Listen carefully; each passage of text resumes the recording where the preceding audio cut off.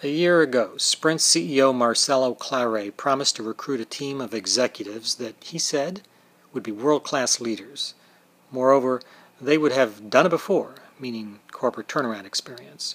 He came up with Tarek Rabbiati. He's a multilingual finance man who at one point was CEO of one of the 5 wireless companies in Hong Kong. Kevin Kroll. He's an Ohio-born executive of a Canadian media business, and he had turned Sprint down until losing his job after an intrusion into news coverage there. Gunter Ottendorfer. He's a selfie-loving tech executive whose resume reads like a features list for Sprint's network. And Roger Soleil. Soleil's another multilingual executive who had led marketing for Brazil's second biggest wireless company that has millions more subscribers than Sprint. Now they've joined a group of incumbent Sprint executives, and most of the members are on hand for these daily sales meetings they have. It's typically all hands on deck for the twice-a-month day-long strategy sessions they hold. Everyone's available to chip in on whatever topic has the floor, whether it's the network or marketing pitches. It also makes sure that each area of the company knows what's happening in the other departments.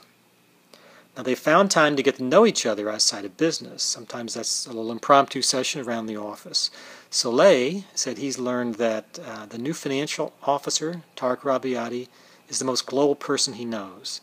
Tarek's name is Lebanese, but he comes to Sprint from Australia, and he's an Italian citizen.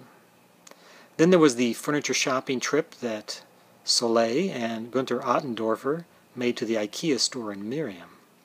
Ottendorfer said he helped Soleil put together his IKEA finds, which Gunter called a great bonding experience.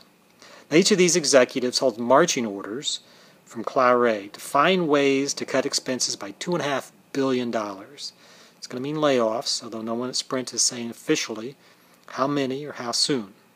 All of this is an effort to transform the company, to change the way Sprint does business.